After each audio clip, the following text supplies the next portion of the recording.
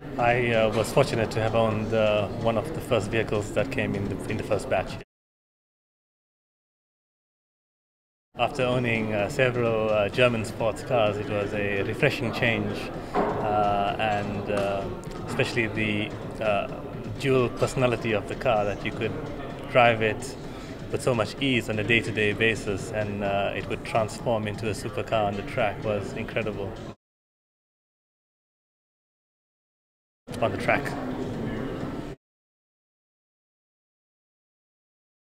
I think more than the speed, it's just the sheer acceleration of the car that was so exhilarating. It's not my first priority.